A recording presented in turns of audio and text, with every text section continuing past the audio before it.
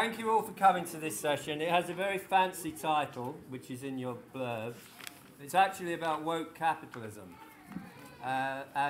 We have a number of very excellent speakers here who are going to introduce this discussion, and I do mean introduce, because after they've spoken, then you will get to speak. Not all at the same time, one at a time, and then hopefully we can have a meaningful interchange of opinions about this very complex and very topical subject. So, the speakers in the order in which they're going to speak is, first of all, on my far left, Professor Vicky Pryce. It's not often referred to as that, by the way.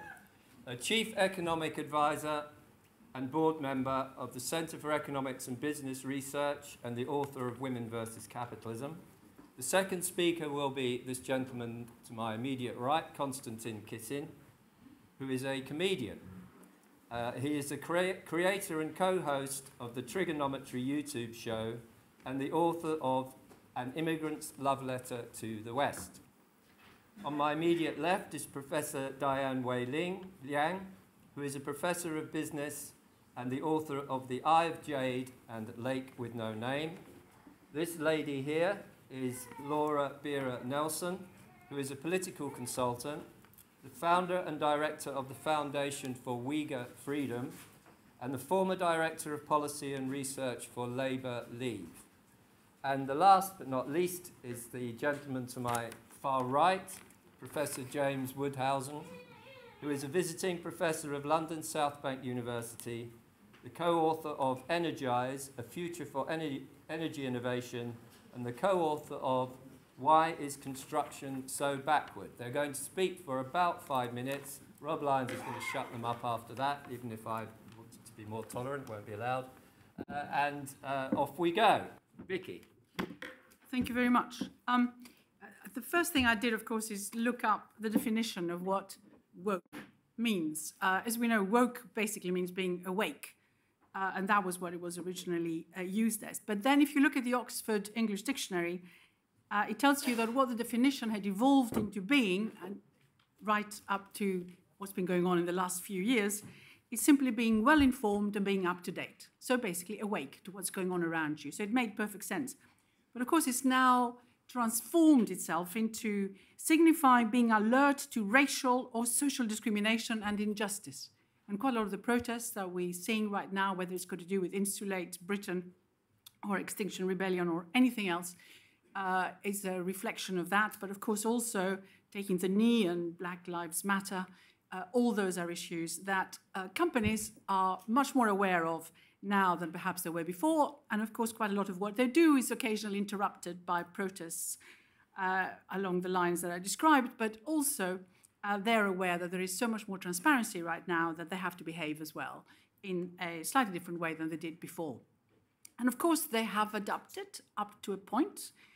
It's good for business if consumers still want to buy your products, if the government isn't attacking you for whatever reason, such as pollution, of course, if the banks continue to lend to you, although, of course, they're becoming increasingly worried about whatever a firm may be doing and whether it is sustainable in the long term. So it matters for business, and it matters very significantly.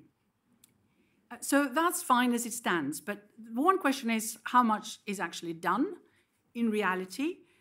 Firms right now have to prove they are doing all sorts of things in the right way. There's a lot of box ticking that takes place. We've seen a lot of accusations of greenwashing, for example. That's happening right now.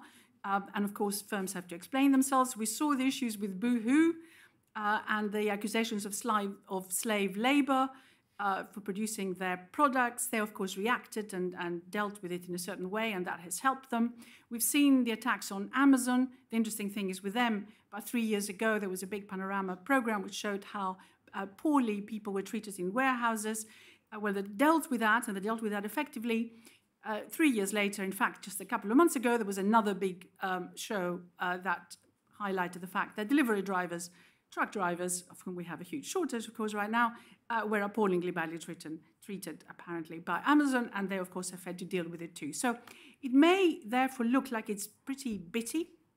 Firms have to fill in all these forms, all this box ticking that's going on right now, which is added to, of course, because they have to also prove not just that they're treating the people properly, they have courses for racial and also general unconscious bias that exists in organizations. They have to prove all sorts of things in terms of their energy and carbon footprint. So it is becoming quite a big industry. Now, who can afford to do that? There are three things that worry me. First of all, that not very many can, and it requires an investment, particularly smaller firms that really cannot do it. And what tends to happen, of course, is that you just try and cover up just the little small points that emerge every now and then rather than doing anything fundamental with the organization. So it's costly, it requires investment. Quite a lot of firms as a result, and that is very interesting in terms of looking what's happened recently, move from being public, where you can have shareholders concerned about what you do, where you have a lot of transparency of what goes on.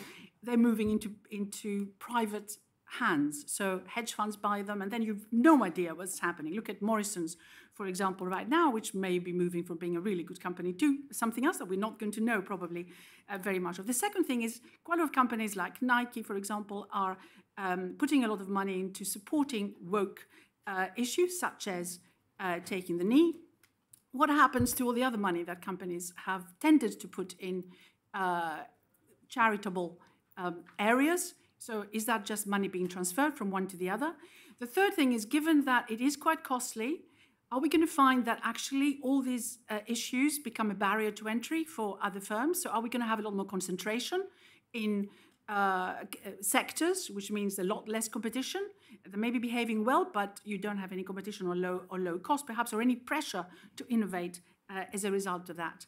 And finally, really, what happens in relation to finances, where they might be going in the future? Are we going to have the finance community deciding who is woke and who isn't, or even government in terms of regulation, and who is again, woke and who isn't? So it may well lead to a lot less democratic and market functioning that we would like to see happen as a result of the intensification of the woke culture. Thank you.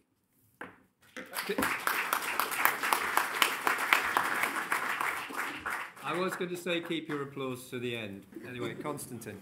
Thank you very much. So I'm glad that Vicky started by defining the word woke, because I'd like to add to it. I mean, I'm someone who's obviously been quite critical of this ideology, and I think one of the reasons is that I see it more than just people being awake to prejudice, but rather about social engineering. And there's plenty of business and economics experts on the panel, so I'll leave all that stuff to them. But I was thinking, what is the underlying societal and psychological factor, or the range of factors that are causing this stuff to happen? Why is it that all of our institutions are now expected to do social engineering? Right? The job of the police is no longer to stop and prevent and deal with crime. It's also to have rainbow-colored cars. The job of the civil service is no longer just to administer the local council. It's to have rainbow-colored pedestrian crossings. I know it feels like I'm banging on a particular issue, but more broadly, why is it that all our institutions are now expected to engineer how we think? And I think part of the reason for that is technology, actually. We have been extraordinarily successful in the last 30, 40 years at solving many of the problems that humanity used to take for granted as something that's unsolvable. If you look at our response to COVID, people 200, 300, 400 years ago would have taken COVID as something that happened to them that they had to endure. We now believe that we can fix these problems, and quite rightly so. And I think one of the reasons we're so obsessed with social engineering in every institution that we have is we have this general attitude that we can fix anything. Right? And I think that's probably a big part of where this all comes from. And so to me, the question really isn't why are corporations becoming woke? The question is, why is everything now being perceived through the filter of how much are you doing for the rights of minorities, when in the past you would have just been making cars or widgets or whatever it is. So that's part of it. Another part of it, obviously, is social media. Now, we've always had mental illness, but social media has made it into a competitive sport. Right. And I think that's probably a big factor in that as well. And of course, it creates perverse incentives within the corporations themselves. If you employ a person who manages your social media, then whenever anything happens that may affect your social media reputation or whatever, there's a person there with a vested interest in dealing with it in a particular particular way. I don't know how many of you have seen Dave Chappelle's latest special.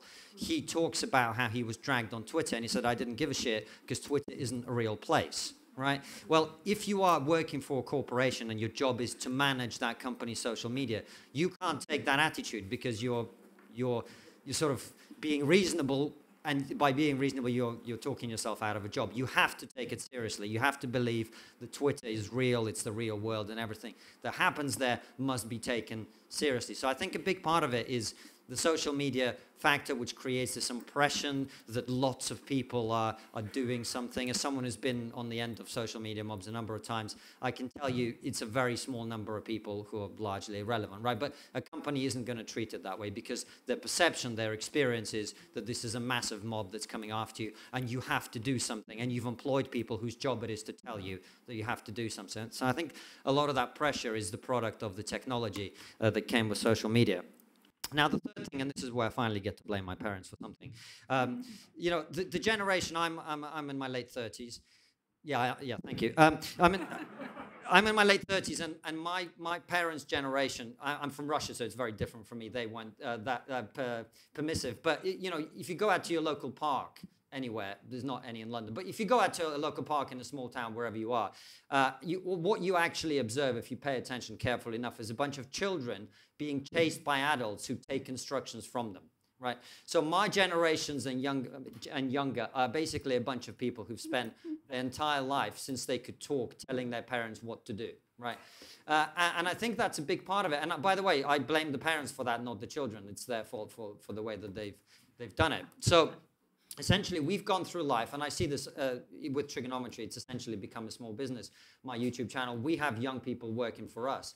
And the expectations of the level of input that a junior person in an organization now has is incredible to me as a sort of older millennial. I never thought that I would come into a small company and sort of be heavily involved in the senior decisions of that business. But younger people now expect it, and we sort of allow it as well, right? So I think that's probably playing a big part. Basically, parenting is had a huge impact on that. And the other dimension of this parenting aspect, I think, is you saw it with BLM and Piers Morgan. Piers Morgan was obviously extremely outspoken throughout the pandemic about the need for people to follow the rules, to stay at home, to do all those things. The moment his son went on a BLM march, he threw that out of the window and started talking about how proud he is of his son. Thank you. So I think we've got a generation of parents and older people who are terrified of upsetting their kids. And I think we sort of feel that on a societal level as well. So I think it's really the parents' fault. And it extends to a bigger thing, which is, I think, in the West, and this is what my book, which is coming out next year, is about, we just feel very guilty because we're extraordinarily successful, we're extraordinarily prosperous, and it's sort of like we've bought into this idea that because people have different outcomes in life, that somehow means that life is, you know, there's some discrimination happening, then it's unfairness, etc. We're really uncomfortable with being successful. So you've got a bunch of 50-year-old white CEOs who feel really guilty, and they've got their kids at home telling them they need to be woke. I think that's probably the biggest part of it, together with technology. Thank you.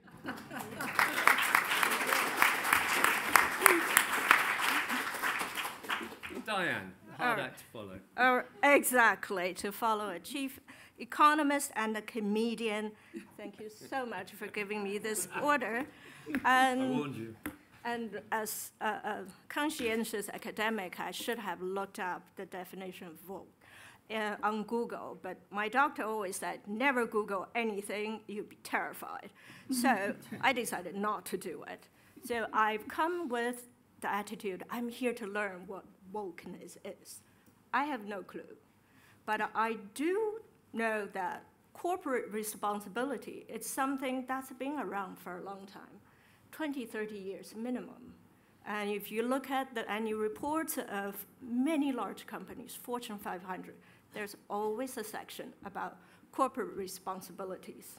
And why so? Because, well, I don't understand, you know, what wokeness is, but perhaps I understand a little bit since I've spent a lot of time studying it and teaching what capitalism is. It is corporate responsibility to produce services, production, employment, etc. But in the meantime, a corporation does have responsibility toward environment, the community within which they have their production, for example, where they hire their labor. So these are the complex issues there. Is a company's job to be woke?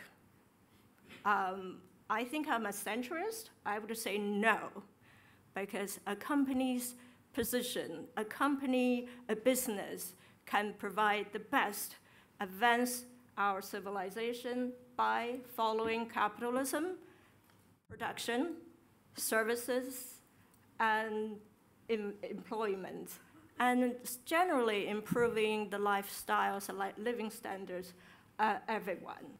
In fact, if you, going back to what COVID issue, and Konstantin as well, of course. You call me COVID if you want, it's fine. We have dealt with COVID as a society, as global community, in such a way that perhaps in the past would have taken us 20 years. And now we have vaccines, and we have treatments, and we seem to be coming to some sort of, I would say conclusion, but some sort of arrangement with the virus to allow us to be here without masks, social distancing, having this debate.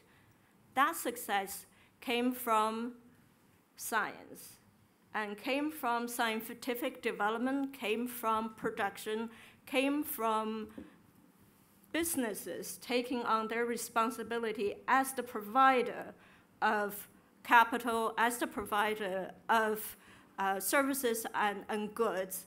And that has enabled us to sit here and have this debate. And so my line is, yes, corporations need to be responsible.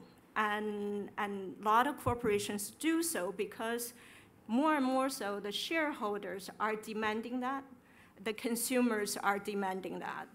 And if we look at that in our material, the ad from Nike calling Kaepernick and the black athlete, NFL, 49ers quarterback, ex-quarterback who took the knee and started a whole movement, Black Lives Matters, and etc. And Nike did an ad with Kaepernick. And it was a controversy, and you've all seen the anti-Nike, taking the knee movement. Consumers were burning Nike shoes, while the other side were buying Nike goods. But what at the end of the day was for Nike, it made Nike about $6 billion. And Nike has done that throughout the entire life of Nike. Nike, they thrive on controversy because they're a consumer goods company. And the controversy makes good business sense. So when we look at what companies are doing today, we do need to look at, are they doing it because it's politically correct? Or are they doing it because the market is demanding that? Consumers and shareholders are demanding that. Only when it's the last case, the second case, then it's sustainable. Then it will make difference to our lives and to the lives of everyone living. Thanks. That's really, really great, Diane. And I think giving this whole issue some historical context is very important. We have to remember that the free market economist Milton Friedman felt the need to write a book in the early 1970s attacking the idea that corporations should be concerned more with the environment, etc., than they should be with making profits. So we're going back a long way now. I mean, obviously things change. It's not exactly the same, but there is a long historical process at work which has led to us getting to where we are. So that's very helpful. Laura. Hi all.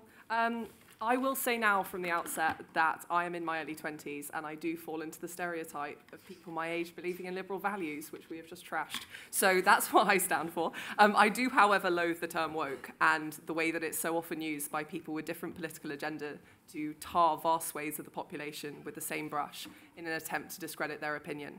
So whether being worn as a badge of honor or used as a disparaging remark, wokeness to me seems to be a toxic term. So a bit about me, I am a political consultant and, as was mentioned, worked for Labour Leave and the Brexit Party. But last year I founded a charity called the Foundation for Uyghur Freedom to raise awareness of the Uyghur genocide and act as a pressure on the political agenda and increase consumer awareness. What's become increasingly obvious in my charity work is that individuals, although many care and are concerned about what's happening, feel disconnected from what is happening to the Uyghur population in China. So in January this year, I tilted the organisation's focus towards consumer awareness by launching Boycott Made in China, with the purpose of providing alternatives to people to buy from companies who do not use Uyghur slave labour, and to call out large corporations such as Zara and Nike for both their use of slave labour and their hypocrisy in claiming that they are ethical companies. I am naturally a cynic and have always been suspicious of the proclamations made by big corporations supporting so-called noble causes. However, the work I've done in the foundation, with the help of great volunteers, has solidified my belief that large corporations are hypocrites of the worst kind when it comes to wokeness. So Nike, which has been mentioned as an example, regularly assumes the position of woke czar, or at least high up the woke company leaderboard, using, as we've mentioned, Colin Kaepernick in their 2018 campaign. And regardless of the legitimacy of the cause that Nike choose to promote, they are hypocrites for presenting themselves as liberal, woke, and standing up to this injustice. Nike, alongside other companies, such as Apple, lobbied against the US Uyghur Forced Labour Prevention Act. This year, yet again, they have been found to use Uyghur slave labour in the manufacturing of their products. Companies such as Nike thinly veil their immoral behaviour through their expensive marketing campaigns with so-called woke leaders and through membership of organisations such as the Institute for Human Rights and Businesses Leadership Group for Responsible Recruitment and many other organisations with equally ridiculous names. And at the same time that Nike is preaching their progressive, liberal sermons on a whole range of issues, they are enabling and financially supporting a genocide. Just to give you an example, Nike is one example of so many companies that I could have used in this explanation. There are about 97 high street brands that use Uyghur forced labour in all of their products, or in many of their products. When thinking about this discussion today, I found myself thinking, what's the alternative? I came across the American wine brand, We the People. I watched their promotional video, which features Ronald Reagan asking, are we doing a good enough job teaching our children what America represents, interspersed with footage of Black Lives Matter protests and pro-choice advocates. Their website states they're dedicated to conservative values. Their wine is made for Americans, by Americans, American exceptionalism, free markets, free people, free speech, and limited government. We the People takes things a step further, and a portion of their profits support causes that reflect those values. If I'm honest, when I read this and saw this, my reaction was one of distaste, and I felt slightly uncomfortable. But then I reevaluated that thought process, and even though those views don't necessarily match mine, it's my choice not to buy their product. And this company is at least upfront and honest about what their views are, what political position they hold, and what causes they financially support. So why is it that companies like Nike, Volkswagen, and Apple not do the same? I've concluded that it's due to belief held by large swathes of the population that the woke causes these companies support are merely what society believes. And because companies such as the American wine brand have views that are different, they would be expected to absolutely emphatically disclose them. In fact, the phrase, "it's just what society believes," was used by a friend of mine when I was discussing this panel today. She works for a large city company whose CEO sends all members of staff a weekly email discussing his take on current affairs. Although he wasn't always explicit in his stance, the snarky jokes about Brexit didn't leave much to the imagination. When I asked if these emails were at all frustrating, as they are imposing a set of beliefs onto a large corporation, my friend responded that a lot of his views were setting the culture of the company, and if they weren't believed by the staff, then they shouldn't work there. This comment was largely relating to issues of race, sexuality, and inclusion. And although I do inherently believe that an inclusive work environment is essential and often not achieved, It seems to me that his comments both fall wider than that, and who draws the line on what is deemed obvious and inevitable to believe? After all, this is a large city firm, not an environmental charity or a human rights organisation. So why is it okay for the CEO to have a personal hotline to hundreds, if not thousands of employees to discuss issues such as Afghanistan, Brexit, or the environment? By doing this, the CEO marginalises anyone with a differing opinion and heavily implies there's one correct view. Although this email revelation was shocking to me, what was more insightful was the numbness to which they were received.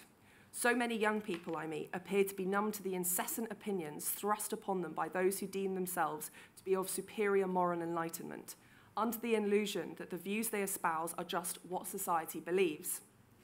This conversation led me to think, is it just some of my friends who like woke companies? According to YouGov, 6 in 10 Brits like it when companies have a moral message, and 3 in 10 think that they treat ethics and sustainability like a fad. I largely fall into both of these statistics. I think it is valuable for society if companies care more about than just their profits at the end of every month, particularly if it's at the expense of their employees and the world around them. However, there are 2 major caveats to that. Companies should be upfront and honest in the political positions they take, both to their consumers and their shareholders and potential shareholders. And their wokeness has to be genuine. For too long, companies have hidden behind pathetic, futile certifications to prove their morality whilst continuing to abuse other areas of society. If a company is to be woke, it cannot behave like a wolf in sheep's clothing. Thank you.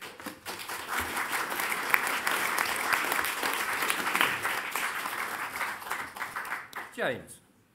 Well, speaking as a white, privileged, 5'11", heteronormative, binary, half Dutch, half Jewish, geriatric ex-executive, I'm pretty sure you're not going to listen to anything else. But how many of you read the Harvard Business Review?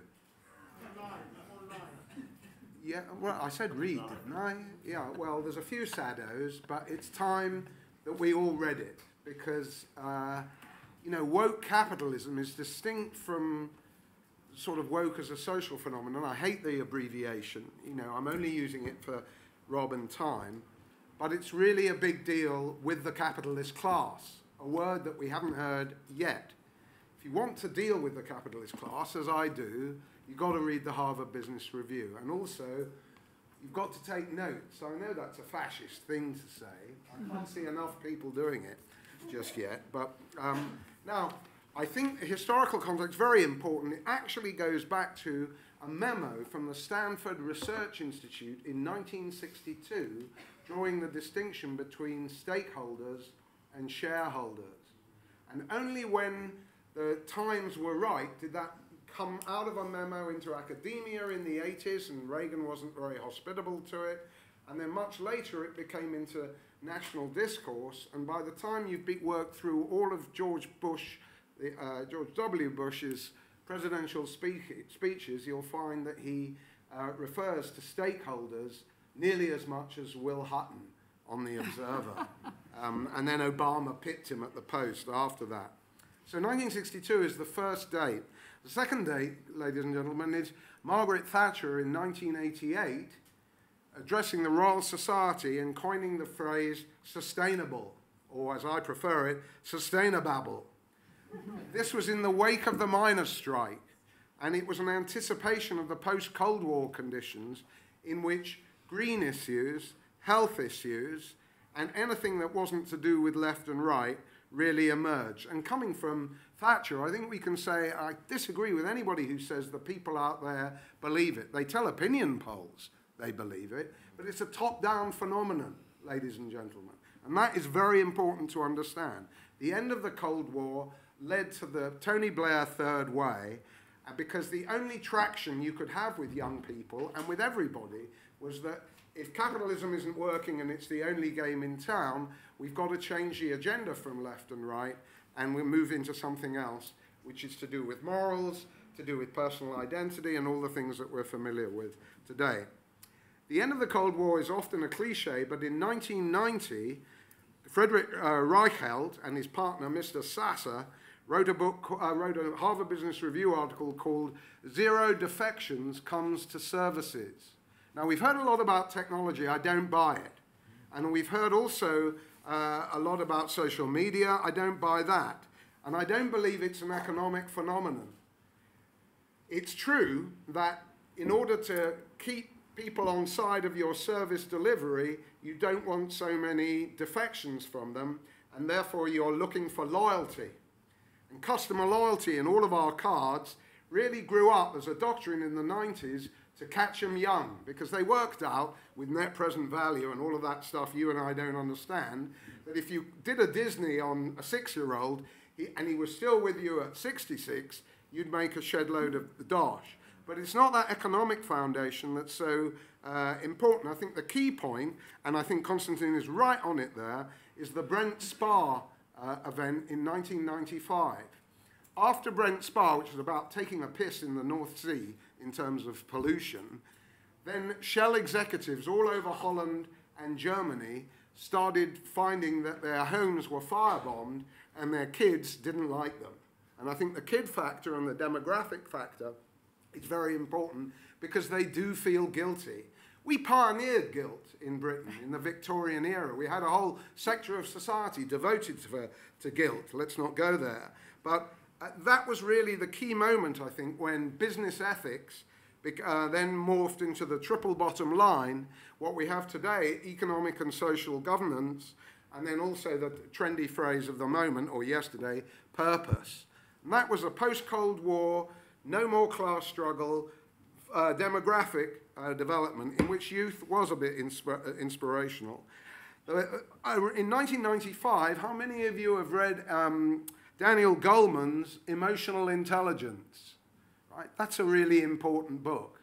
And in it, before his management bestseller, Primal Leadership, 2003, followed by Resonant Leadership, by his collaborators, he pioneered the idea that you had to be empathic.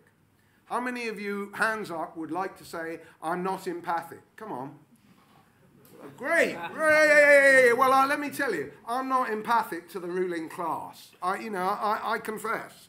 So really what we've got to say is, and I will conclude, is that what's going on here is you've got class differentiation, where wokeness is a ticket upwards to become diversity manager in the NHS, £250,000 a year. And if you don't do that, you're going to be a nurse on £25,000 a year. So let's recognize it for what it is. It's the formation of a new ruling class, a new priesthood, and I'm again it. Thank you.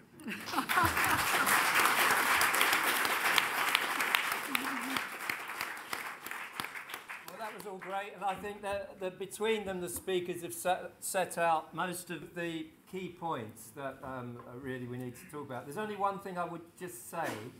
Please remember this is about work and capitalism. It's not about wokery in general. So we need to focus on the work corporation side of the discussion, not what's going on at the local universities and all that kind of stuff. That's it. Other than that, you can say anything you like. So, speakers from the floor, please.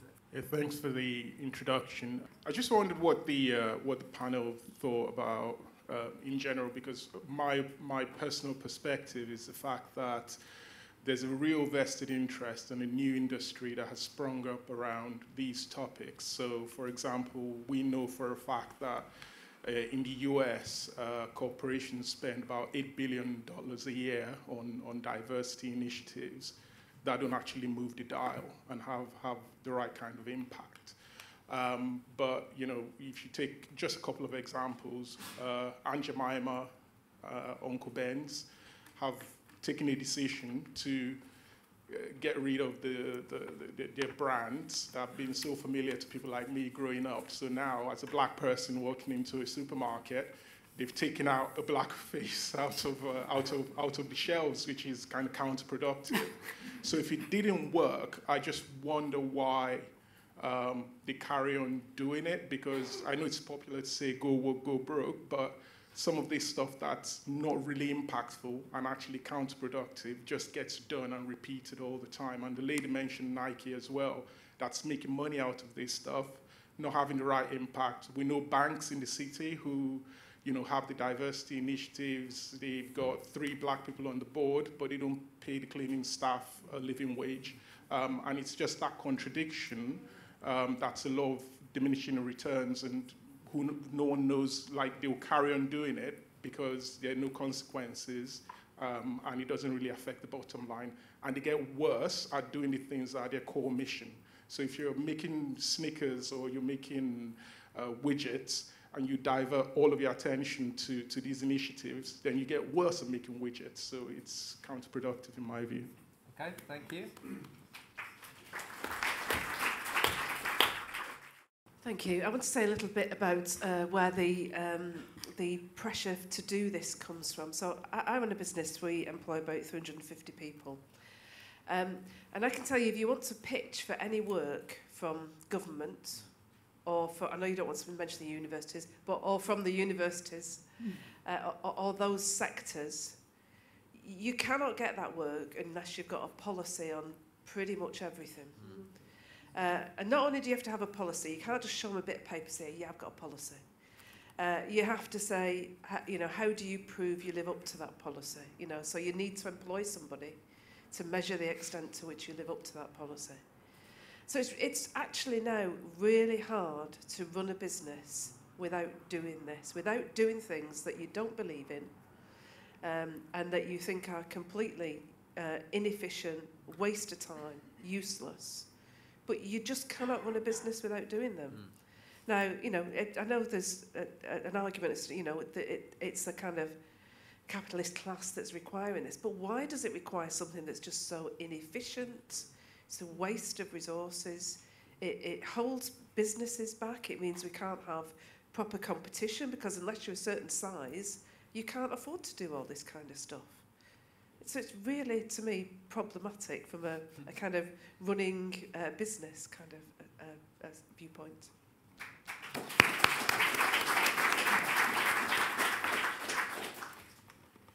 I just wanted to bring up the point about stakeholder and shareholder maximization, and it's kind of counterposed with serving stakeholders. And it kind of is, the two are so kind of contrasted as the kind of the Friedman model, or before Friedman, but the idea of the corporation being shareholder value maximization at all costs, compared to a nicer version of capitalism in which the corporation serves some external stakeholders too, and has a wider social purpose. And I think that this is often counterposed, but it doesn't really reflect the changing nature of ownership of capital in capitalism today. So right now, if you look at the biggest shareholders in the world, it's BlackRock, Vanguard, State Street, the big global asset managers, often using index funds. They're the biggest shareholders of, say, one company in the S&P 500. They're also the biggest shareholders in the other. And this kind of leads to a breakdown, really, of how the whole Friedman model of the shareholder wanting to maximize the value of its own holdings in his one company, because actually the biggest shareholder in this company is also the biggest shareholder in the next company, next company, next company. Now, this is not a deterministic point. What happens, happens. But the idea then that actually it kind of invites, you can read BlackRock talk about this, it invites a different perspective of these shareholders. They start to then think about what's good in aggregate for the economy, and then by extension, what's good for every stock price in the world as the owner of a slice of every stock in the world. And so that then invites questions about policy level, economics, and also social justice, and those other questions. And there's all sorts of arguments they'll make about pursuing this kind of purpose, and it will lead to better in aggregate economic outcomes. And so I think this kind of recognizes, there's lots of other stuff going on with the whole woke aspects of corporations, a lot of marketing departments. But this change of ownership, I think, is probably fundamental to understanding why businesses are talking in different terms of how they used to. And the Friedman shareholder maximization models, it's increasingly attacked by everyone. It seems you can't find a defender of it who is not just an opinion writer. And why this is kind of broken down. Great, thank you. But I think that there are two elements to this discussion. I quite like us to explore both of them. The first one is really about where is this coming from? Right? Is it top? Some people have said it's top down. Some people have said it's coming from the consumers, or from the children of the executives, or all this kind of stuff. So it'd be nice to have a bit of a discussion about that. And the other big discussion is it a good or bad thing? Or is it a mixture, or both, or whatever? So let's try and focus on one or other of those. You don't have to do them sequentially. But two separate questions. One is, people have mentioned stakeholders. and no one's really defined what they mean by that. We know what a shareholder is. Somebody like me who's worked in small third sector places, you think they're our clients, they're the local community, they're that kind of thing. But when we're talking about big corporations, who are we understanding by their stakeholders? Do we mean their workers? Do we mean the people who live in the area where they're doing their mining and all that kind of thing? And I think there's another separate thing, which is that we are now seeing corporations, or business is the usual word, now being talked about as a group of victims, a little bit like individuals under COVID. Oh, we must look at what is happening to business now. They need a handout from government. You know, the fuel industry, the gas industry, there's something else. They've become part of the population who lay themselves out for sympathy. And so where does that fit in to all of this? That's a really excellent point. Interesting. Hi there. It's a good question. Where did it come from? So I was the chief exec of a PLC and faced this over many years. And to be honest, I think it was shareholders, shareholder pressure, because these decisions are made at board level, by and large. But what was amazing, it started about 2005 when HR, what you do is you park it in HR, and HR are really cack-handed on this stuff. So suddenly they want to, they tell all the employees they've got a set of values. It's usually some crap acronym where letter 4 and 5, nobody remembers any of this stuff, of course. 4 and 5 were just made up to fit the acronym. Or they all begin with I or C. C's were really popular, community, collaboration, all that bollocks. Then something really weird happened. Suddenly HR thought they had the right to interrogate people's unconscious. Even Freud struggled with that one. Peter and Paula from HR suddenly thought they could actually go inside your mind, into your unconscious, and diagnose your faults. So we had this notion of employees as having this amazing deficit. And Konstantin was spot on here. It's social engineering, but it doesn't work. So read the Harvard Business Review, read Frank Dobbins, who looked at this, 602 companies, massive longitudinal study, none of it works. But my friend at the back here was sort of right here, because the training is bullshit. It's a way of parking the problem and looking as though you're doing something.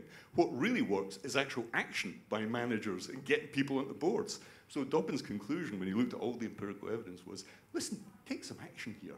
Stop this bullshit values, social engineering. It's a perfect word for this stuff because it doesn't work. And what we're doing is deflecting the problem. We're ignoring it. Because the people on the boards here don't give a shit about this really at PLC level. This is the truth. And I've sat in many of them. They don't give a shit because they're reacting to share price. And they want to keep that share price up by playing that game. So that's where it comes from. Honestly, I'm being a bit confessional here, but that's the truth of the matter.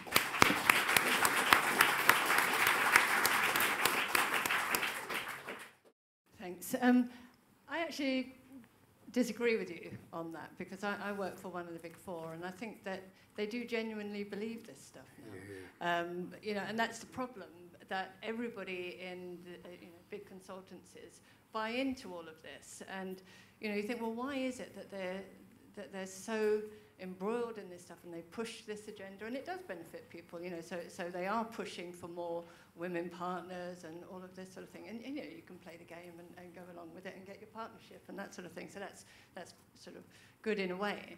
But I think I sort of and a few of us are these sort of lone voices that try and sort of just push gently back against this thing, and maybe mention class or other factors that might be important here, and it's just tumbleweed. It does not connect in any way, because for these people, they think that race, gender, diversity, all of these things are the most defining, the most important issues in society today, and class just doesn't figure at all.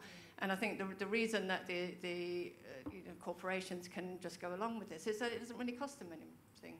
They genuinely believe it, and it doesn't cost them anything, so it's a win-win for them. And all of the other issues in society just get forgotten. So I don't think it's cynical. I don't think that they don't believe in it. I think they really do, and it could be for all sorts of reasons like guilt and all of those things. But yeah, I think that the problem is there aren't, well, especially within the big corporations, most of them are middle class.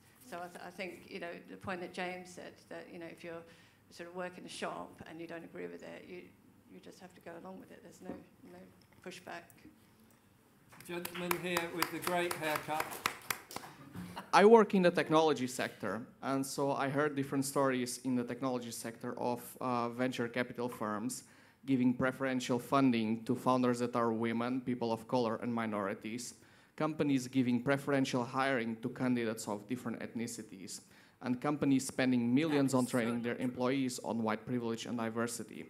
How some of these sort of practices are not considered themselves a form of discrimination by those that advocate in favor of them, it's absolutely astonishing to me.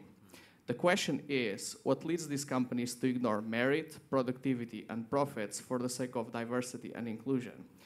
And I think the answer is simple: abundance. Despite of the COVID crisis, we are living in very good times. Businesses have the budget to afford to subsidize not the most oppressed, but the most entitled and the most incompetent.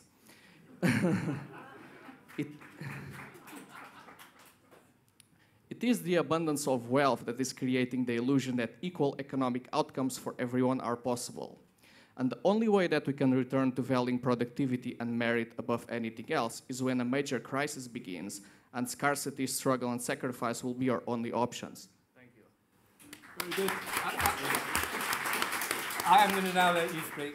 I'm just slightly concerned that we might be losing the Generation Zs in the audience here. So I'm particularly be interested in anybody who...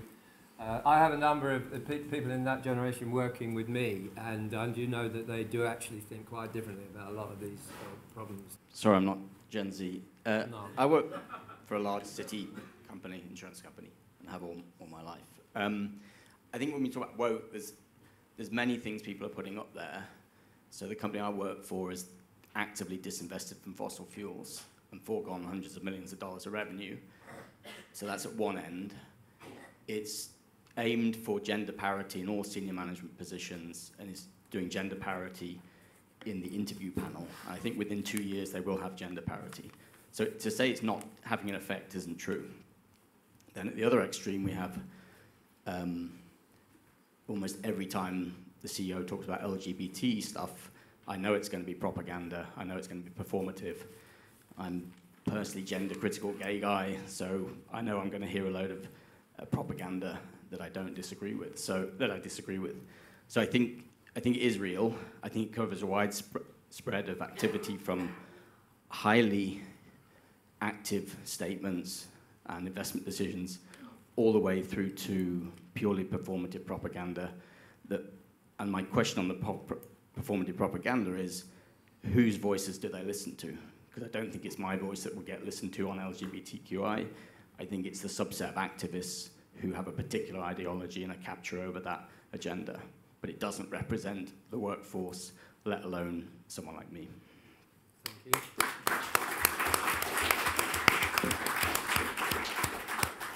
I'm just, is there anybody up there? I've seen you, anybody? I'm looking for somebody who's possibly the younger generation. I'm kind of mid-millennial level, so I guess with the silence in the back, I guess I'll have to do. I think this is primarily driven by kind of what businesses think consumers want. I think a lot of businesses are extremely reactive to what they see in the market, and particularly when they're connected in terms of social media, they'll have social media marketing departments whose job really is to see what is trending on Instagram, on TikTok, etc. They see more kind of culturally woke things coming out there, and it's often kind of a very lazy form of marketing is try and tap into the zeitgeist of what they think consumers want, but don't necessarily want to invest in creating innovative and valuable products that actually help people's lives. I see it as quite a simple thing, but obviously there's many different layers to that. Thank you. Or answering your question about where it comes from, I just want to highlight something about the it first, which will help answer that, I think. I mean, the it, while it does have a long, the it as in stakeholder capitalism, woke capitalism, wherever, it does have a long history, as Diane said, James said, others did, that there's been a long time coming in terms of stakeholder capitalism, corporate social responsibility, and so on. We can find that historical, there's historical precedence. But I think we should see that the it is something which is qualitatively different today. You know, it's not just continuity, it's a big element of change, because we've had what I would see as a sort of a reversal in the traditional division of labour in society, where in the past there used to be a clear division of labour between business and government and politics. You know, business was expected to stay out of politics, it was expected to stay out of social issues, it was expected, in fact, to stay pretty silent on things. Its job was to produce goods and services well, and through that, you know, increase productivity, increase living standards. Government's job was to take responsibility for those social matters. And it was a much sharper division until about, I'd say, about 30 years ago. And increasingly over the last sort of 10 years, that division of labour has been turned almost upside down, where now businesses are in fact criticised if they don't take a stance on social issues, that it's to be silent on these things, it's to be ostracised because they should be taking responsibility. So as the answer as to where it's come from, look at the other side of that division of labour, I think, we would spend more time. Because while I agree with a lot that's been said as to what are the sort of internal drivers, the internal pressures on business to assume these social responsibilities, to encroach into the arena of democratic politics, we should also be thinking about the other side as to what's opened up, where these businesses have moved into. And there's been a retreat of traditional politics of the political class from dealing with a lot of these issues. I mean, very crudely, over the last 30 years, politicians have become much more technocratic and managerial and just see their jobs as somehow, you know, balancing the Treasury's books, and have actually outsourced many of the responsibilities to the rest of society, including to business. So it's business that they have been told, whether it's through, you know, privatizing of social care or whatever, or it's through they're being told that they should have to, you know, pursue net zero policies or whatever. Governments have been telling businesses to assume these greater responsibilities as government has retreated from its traditional responsibilities. So I think we have to look at that pressure from the political side also in order for us to change this. Because I would just end by saying I think this is extremely, this change, this reversal I've said, is extremely dangerous, not because it just doesn't work, but because it is extremely anti-democratic. It is actually helping to exclude the public from politics, because it's allowing non-elected corporate leaders to make decisions about our lives. It's removing us from the civic space and replacing them by the corporate boardroom. And that is extremely undemocratic. So that's another reason why it's important to review that division of labour, because we've got to not get back to the old politics, but get back to a situation where there is accountable politics, which we, the people, are involved in, and we're not expecting you know, the Bezoses and so on of the world to solve our problems for us.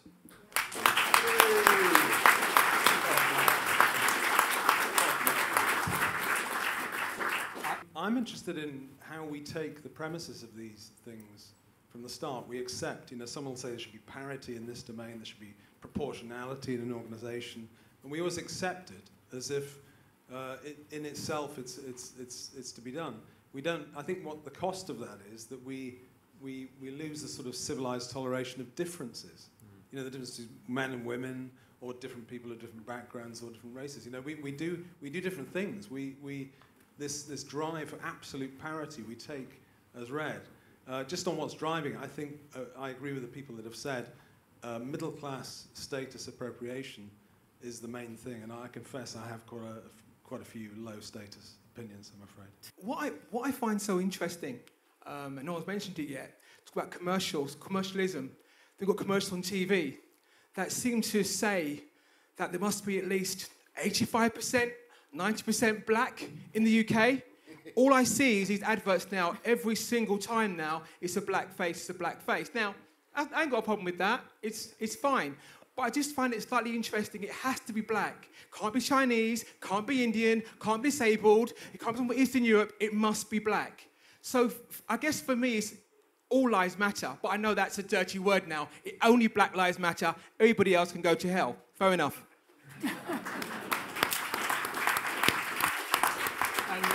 Okay, so from what it seems to me, it basically looks like companies, much like political parties, are pursuing what is expedient. They are trying to please their crowd. Like political parties, they're also pursuing wokeness because it's what they perceive to be the thing that will get them the most votes, people on their side. Much like Konstantin was saying, parents bending over backwards to please their children these days, which also touches on another issue, which that happens, that scenario happens, and you multiply that for lots of times for a few years, you have a generation of young adults who grew up with very poor examples of morality or moral fiber and consistency in ideas. But now back to the topic. So if companies pursue what is expedient and they think wokeness is expedient, could it be that we are going to have to somehow, in a sort of official way, separate economy from state, and also have to come up with some sort of pledge for companies to not be political, much like the army? As in, the individuals can do what they do, whatever they want in their personal time, but the companies cannot take a stance. Could it be that we're going to have to impose a scenario of that sort? It seems to me, listening to what people are saying, that the perfect business model today is one of absolute ruthlessness in terms of profit maximization and a social justice wing that actually has impact at the level of media and society. And so within that context, I'm going to take on what James has said. I think that actually that balance between those two things, many companies actually aspire to. And I'll go back to the B word, for example, Benetton in the early 90s, who ran some of the most radical media and advertising campaigns to the extent that the famous black woman with the white child at the breast was banned by London transport workers. And they continued in that vein, growing their company through a campaign which was based around social justice and playing with imagery in terms of identity. So for me, there is something in the idea that actually if you can get that balance right, you can still make a lot of money. Thank you.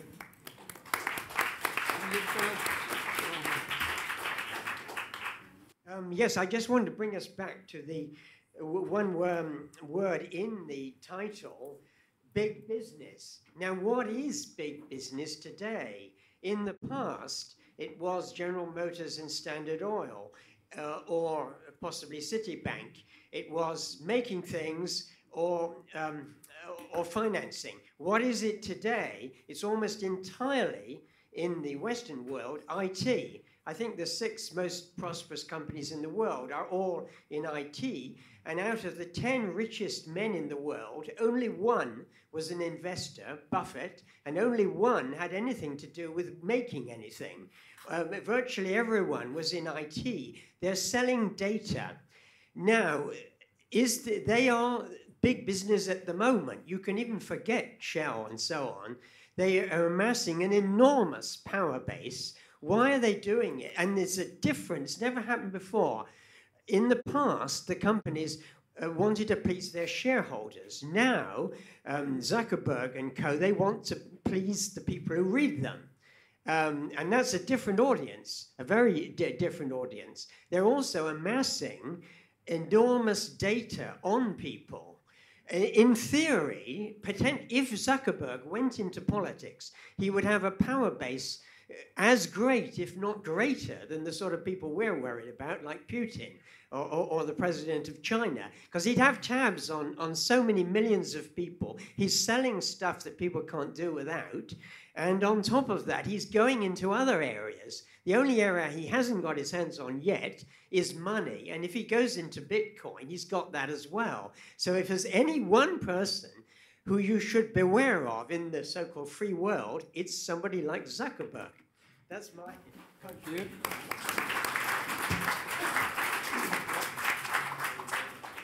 I'd just like to say that there's a big current of determinism going through here, which I don't agree with. Churchill said, "We make our buildings, then they make us." Everybody always puts the emphasis on the second deterministic clause instead of human agency and sorting ourselves out, as Frank Furedi said.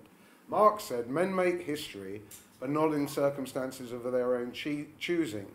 Our GCSE Marxists, the Corbynites, always put the accent on the second clause, not on the first, that we make history. Now, we've heard it's good for your social media presence, it's good for your marketing, and all of these things. Why do they do it when it's so inefficient and so on? They do it because they are facing and have faced a crisis of self-belief and an extreme aversion to taking risks about the future. It's a sociological phenomenon, not a technological or an economic one. And that's something that, you know, you may have missed it because I was talking too fast. In the Brent Spar episode, not just a demographic thing, you know, they felt bad about themselves, those Shell CEOs. They don't like themselves. And that's the fundamental thing that's driving it, on top of the government collapse with the end of the Cold War. That's not our job anymore. We'll outsource it all, that Phil Mullen spoke about. Can we get that straight, please? Anything else is really vulgar. That raises another question which we might want to address, which is what should we do? What should we do about it? We already heard from a lady over there that it's impossible to run a business these days unless you conform with this. It's probably impossible to speak your mind in many workplaces if you don't go along with the current corporate culture as it develops. So what, if anything, should be done about it? Gentleman with the glasses. I don't have an answer to what we do. That's all right. But I do know what I don't think we should do is I don't think we should start, you know, the woke people going to Starbucks and everyone else going to a different company. Konstantin, you made this point in your most recent one of the podcasts that you released. It's like, that's not going to lead to a cohesive society, and we'll end up just being divided and, as you said, civil war basically. So it's not, the answer is not, let's just all go our separate ways. We have to like work out other ways to do this. I'm still at university, so I do watch a lot of these adverts. I went to the cinema the other day and I saw 3 adverts with Kia and Volkswagen and another one patting themselves on the back for stopping climate change. But as far as I can tell, it really... It's definitely stopped. And it was Shell as well. Like, as far as all advertising, like, they don't give a crap. Like, but I see it as like folded into more generally what advertising tries to say. It tries to say your lifestyle. All car adverts and perfume adverts try and sell you to become a confident individual. Every single Vodafone advert is set in a maternity ward because getting this phone deal will help you connect with your family. And, you know, but these kind of ideas are not super negative. Stopping climate change, social justice, strong family, being confident. They're not negative, it's just very disingenuous. They don't care. But if we were to ban that, which I don't really think we can, what would replace it other than predatory apathy?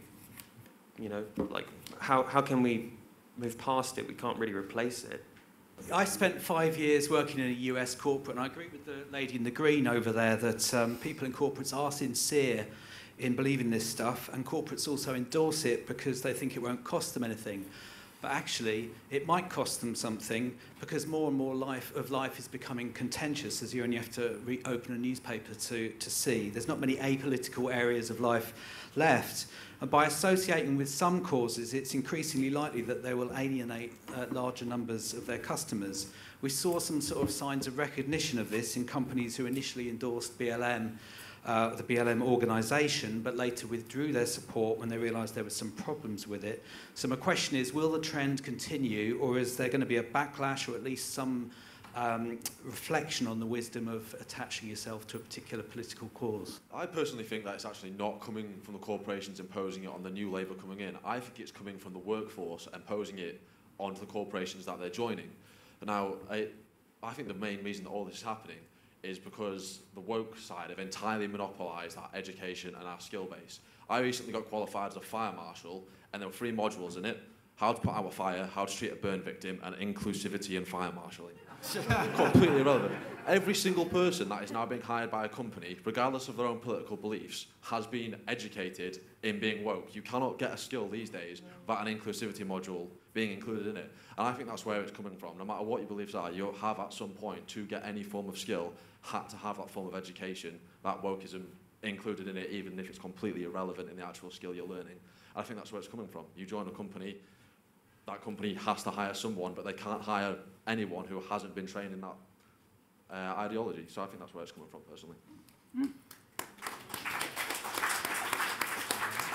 I mean, Laura said at the beginning that she was very much in favour of a lot of these changes.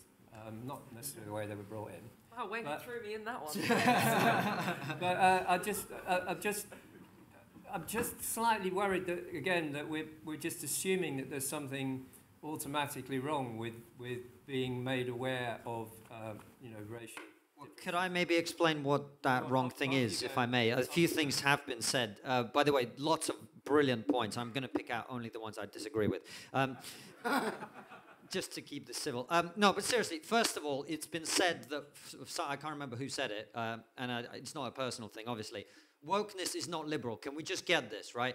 An ideology that says free speech is something that should be punished, that says that because I have dark skin or because I'm a first-generation immigrant, I should be treated differently to the other people in this room, that the black people in here must be treated differently to the white people. There's nothing liberal about that.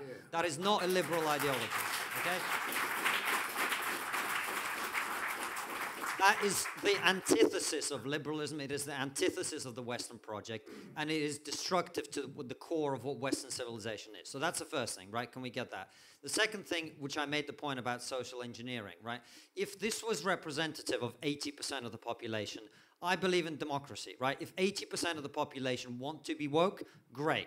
The problem is, all the stats show this is about 7 to 9% of the population in America, fewer in this country, right? So this is a tiny minority. It's the tail that's wagging the dog through the power that they have in the institution. So let's, again, not pretend that this is the view of the majority. This is a tiny group of people who've captured institutions, and they're using them to deliver their agendas. The Scottish gentleman was just making the point there, right?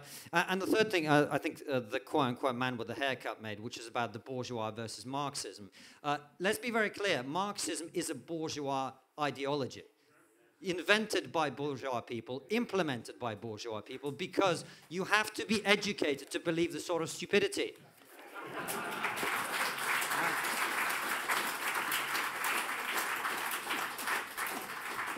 And the people who implemented Marxism in the Soviet Union, where I was born and grew up, these were highly educated people, mostly imported from the West, by the way, right? So that's the first thing. The other thing I wanted to say is about corporate responsibility. I think corporate responsibility is very important. I think companies shouldn't be able to dump toxic waste in the rivers, and I think that's great.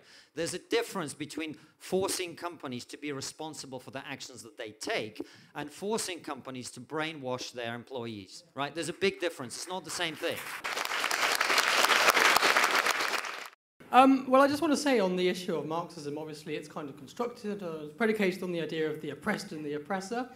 But historically, the divide was based on class, but now, of course, the divide is based on racial background, sexuality. So actually, I think it has everything to do with Marxism in the sense that we have the oppressed and the oppressor.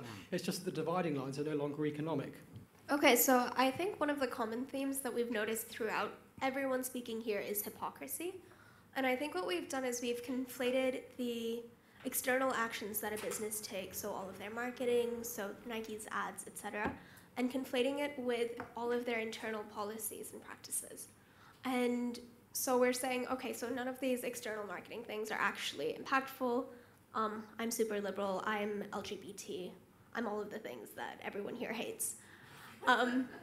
But I hate these ads. I don't think they're constructive. I think policies are useful. I think these basically inclusivity programs in corporations should be done, but I don't think they're good yet. And I think we're seeing that hypocrisy and that failure and frustration with these policies in everyone that's spoken here so far. They're not doing what they're supposed to do. They're not actually teaching us anything. They're not helping us. And I think that's kind of at the issue of it. I think I agree with a lot of people here on that level that it's pretty much useless, and we're seeing big businesses be extremely hypocritical and not caring for their employees or the people around them. I just had a quick point about the mention of inclusivity programs in corporations. I'm an employment lawyer, and usually those are implemented just to avoid litigation risk. Not to be overly cynical about it, but it wasn't mentioned yet, so. Hi, I'm an auditor by trade, and every time they bring in legislation like GDPR or Sarbanes-Oxley, I rub my hands with glee because it means more work. And a lot of this, these policies are policed now by private companies, and private companies are more efficient than public organisations are actually doing it, making money out of it. So this has now been turned into a money-making scheme. So I think what we need to do is chuck it back to government. Instead of private, we've had this wave since Thatcher of outsourcing everything to private companies. The government needs to take responsibility for some of this and do it itself, and then we can hold the government responsible. All right, let's go in the same order. Vicky? Okay, well, there were so many questions and I have 2 minutes. So in terms of who are the stakeholders, I think there are the employees. There are, of course, your shareholders as well. There are your supply chain, there's the community, and there's the environment. And everyone needs to take account of that. And in fact, it's being watched very carefully. There are all sorts of indicators you have to meet.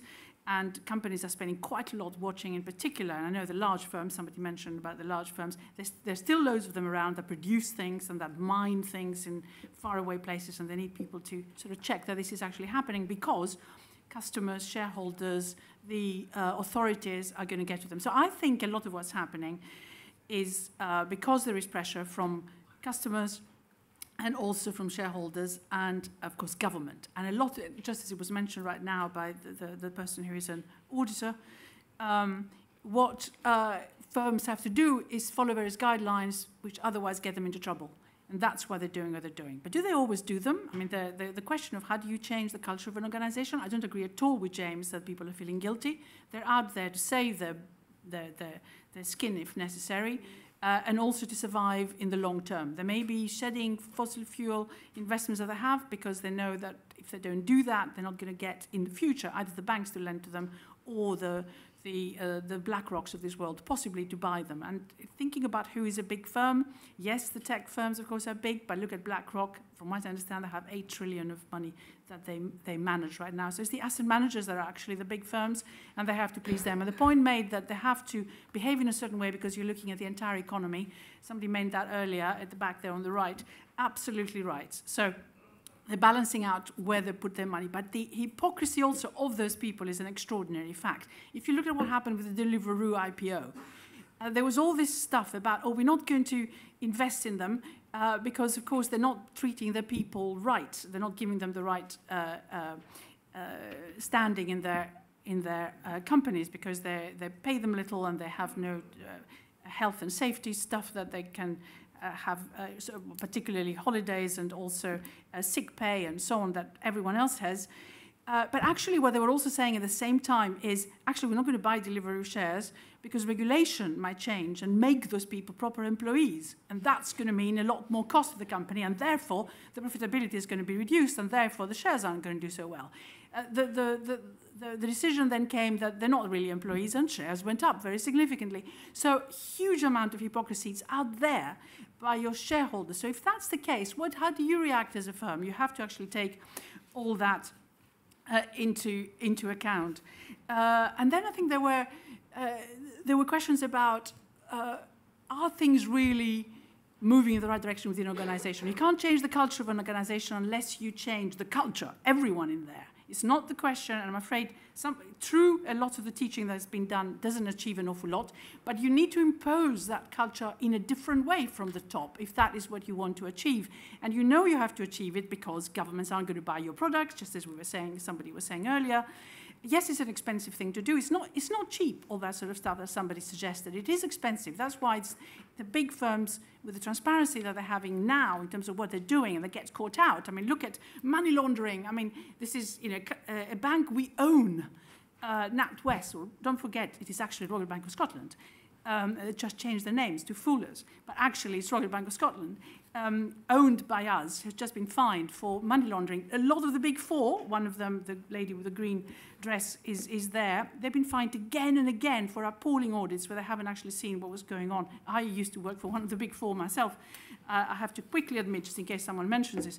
But that is what is going on right now. So you've got to watch what you're doing in a firm, and you've got to watch what's happening. Final point, the idea of separation between firms and government, and have we passed it all to firms? I mean, the truth is that there is still This idea that there's no longer a class issue is just not true. I mean, KPMG has said they want to increase the number of working class people, including children of lorry drivers, who very quickly are not going to be working class anymore, be earning so much more, to 29% over a period of time. So I was asked on some radio interview, why 29%? It's because that's the percentage of the population who are actually working class, more or less.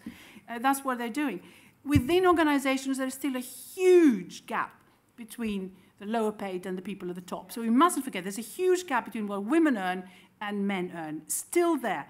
And the job reviews, the pay reviews that came out, which were postponed for a while because of COVID, and we've gone backwards, showed very clearly the huge differentials that still exist. We've even found out at the top, that women and non-executive directors, and we're so proud, we have 35% of them now in the FTSE 350 and FTSE 100 as well, they're getting 40% pay less than the men.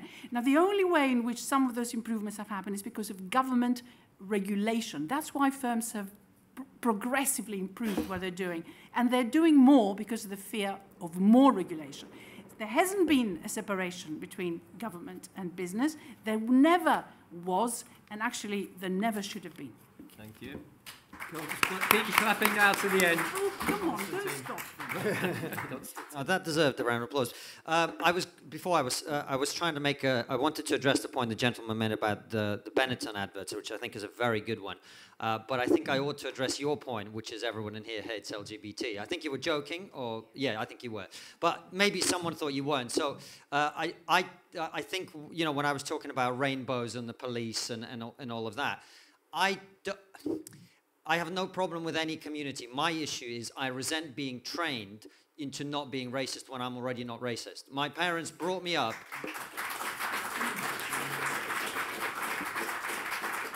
to treat everybody equally and to see people as human beings first. I resent the fact that when I look at you now, I see a brown woman. I resent that because we are human beings and we should look at each other as that. And so when I'm talking about opposing all this stuff, I'm opposing the ideology of brainwashing people into seeing each other as their demographic characteristics instead of human beings. So that's where I'm coming from. And that's why I make the point about the United Colors of Benetton, which I think is a really good one, sir, because the point of those adverts, and I get what you're saying, they were controversial at the time, but the message was one of uniting people. Right, the united colors of Benetton, instead of the divisive shit that we get now from companies like Gillette, where they're training people to think of themselves as toxic because they're men. Right, I don't need a moral lecture from Mr. Burns off The Simpsons. Right, I don't. Can you just go back to doing what you do best, which is training 12-year-olds to make razor blades for $1 a day? Thank you very much.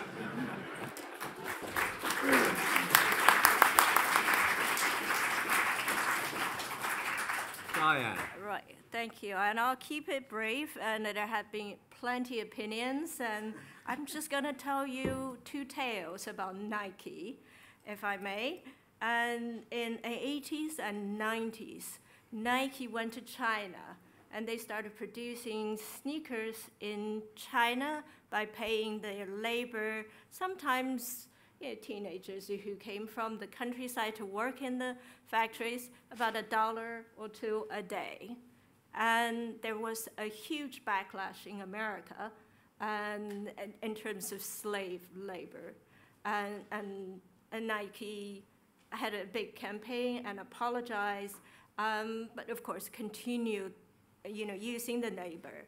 But what we actually looked at, this is a case I've always teach in the business school, is that those $1 or $2 were a huge amount for the laborers who worked there. And their factory was in a town called Shenzhen that had started with maybe 70 fishermen households. Today it's 30 million inhabitants, one of the most sort of exciting cities in Asia. It's built on that $1 a day, and that $1 a day bought houses for people for generations. So that's one story. Fast forward 2021, Nike again, this time in China once again, and Nike together with H&M and Burberry had made a statement that they did not know they were using the Xinjiang cotton, and they apologized for doing so. They decided not to use the Xinjiang cotton because the Uyghur minority issue in China, and they were boycotted by the Chinese consumers, and some of the stores was smashed, and none of the companies apologized. They made statements that this is our value, and we uphold our value. And today, Nike is one of the biggest brands in China that continue to sell. They have huge consumer loyalty. So I just want to leave the stories to you. You can make your own conclusions. Thank you.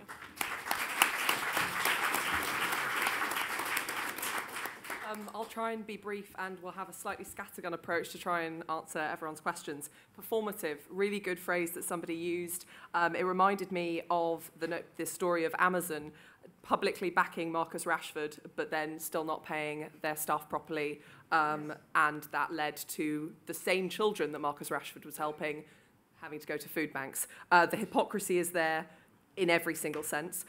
Profit, one of the most crass sort of shows of Nike just wanting to focus on profits, other than using slave labor and aiding a genocide in China, was Nike's change of the statement after the horrific George Floyd murder, saying, just don't do it, which led to making them a fortune. Whether they want to, in my opinion, this makes me think maybe just more woke actions and less woke words.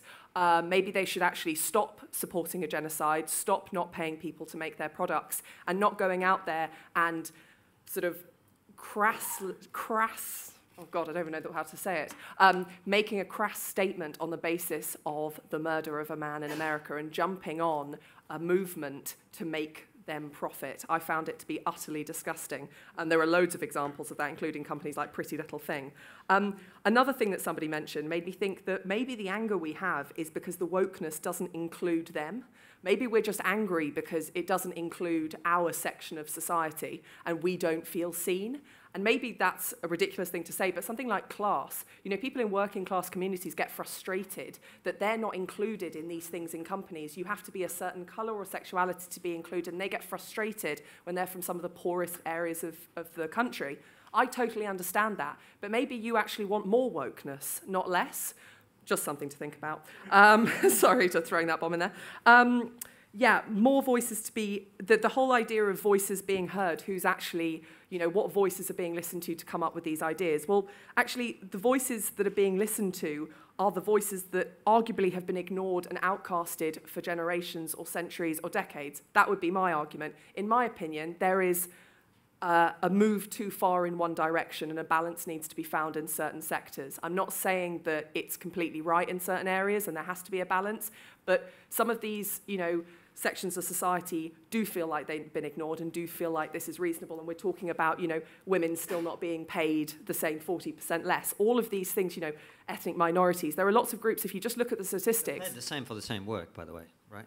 Well, it's not true. It's not now. It's not true. Sorry, but that it's not true. In the most senior people in senior companies, women are paid 40% less, as has just been told. So these things are still going on, and a balance needs to be found. So yeah, the sum up is more woke actions, less woke words. Thank you. Just before I bring James in, the last week, when I saw the England football team in Budapest get roundly booed when they took the knee, I did think perhaps that population of that country, which has been occupied and invaded over centuries, might not wish to be lectured on equality by some millionaire footballers. And I think there's a lack of kind of consciousness about what the impact of some of these things, which appears to be all very good and everything else, can be on some people who are not themselves privileged in any recognisable way. James? Well, just on that point, I think, I'm sorry to be old-fashioned, Konstantin, but I think the ruling class is totally out of touch with popular opinion, and that's what happened at Budapest. And I'm sure you'd agree with that, right? I should have said it's a top-down phenomenon ultimately. Obviously, workers and regulation, which I actually think is top-down as well. But workers do reinforce it. You can't get a job and all of that. That's, you know, it's a self-reinforcing thing. But I think the ultimate first cause is which president introduced affirmative action in the United States? Americans cannot... Was it something I said, sir? No, no. Americans cannot reply. Which president introduced it? Anybody know? Nixon. Nixon. Tricky Dicky. You know, so... I think that, you know, I want to agree very much with Vicky, because I think magnanimity to one's opponents is a big thing that we need to develop if we are hostile to woke. If we call them woke and just cock a snook, it's not going to do it, right? And when she said, quite rightly, that KPMG wants to increase its working class representation, as Reagan said, you ain't seen nothing yet. We're at the start of the woke phenomenon, really, and it's going to embrace much more stuff. The good news is that since those motorists pulled off Insulate Britain from the N25 last week, we're also at the start of some resistance to this, because there's only so much that you can go along with looking at their hypocrisy. Having said that, I don't think hypocrisy makes the argument. If it did, because the hypocrisy is so egregious, you know, we wouldn't be having this debate. So just to wind up, what is to be done? We mustn't believe the hype. We can't be so distant from the population on the wards being paid 20,000, 25,000 a year. We can't be so distant from them that we don't recognize the incipient spirit of revolt. That will grow. I say that as a forecaster, and it will grow as night follows day. So let's look out for that, not idealize it, but recognize that an opposition will build.